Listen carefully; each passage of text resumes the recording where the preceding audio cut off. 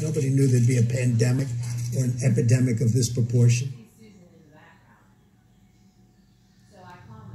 There may and likely will come a time in which we have both an airborne disease that is deadly.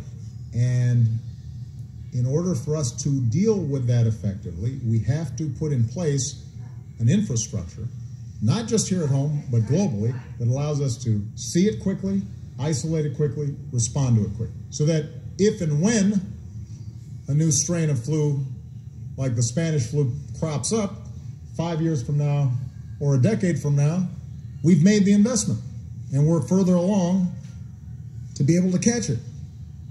It is a smart investment for us to make. It's not just insurance, it is knowing that down the road we're going to continue to have problems like this, particularly in a globalized world. Nobody knew there'd be a pandemic or an epidemic of this proportion.